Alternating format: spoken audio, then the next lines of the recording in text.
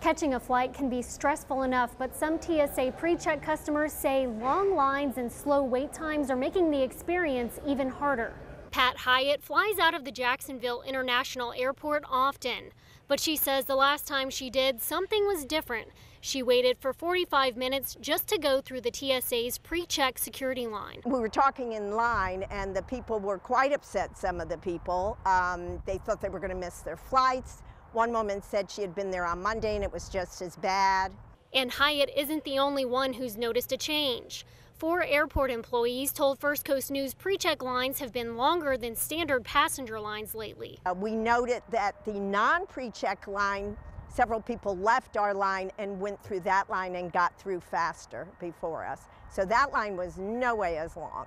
The PreCheck line was probably 5 to 10 times longer. Hyatt says she wishes the TSA would communicate with customers who pay for PreCheck about longer wait times. She says she had no trouble at the Washington airport on her way back to Jacksonville. A little bit of a heads up is rather than getting there and saying, oh my gosh, I'm going to miss my flight. A spokesperson for the Jacksonville Aviation Authority says wait times can vary. That's why it's important for travelers to arrive 2 hours prior to their departure time. That gives them time to find parking, check bags, and navigate through security.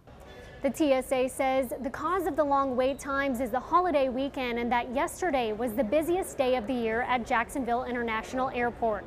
Reporting in Jacksonville, Cheyenne Cole, First Coast News, on your side.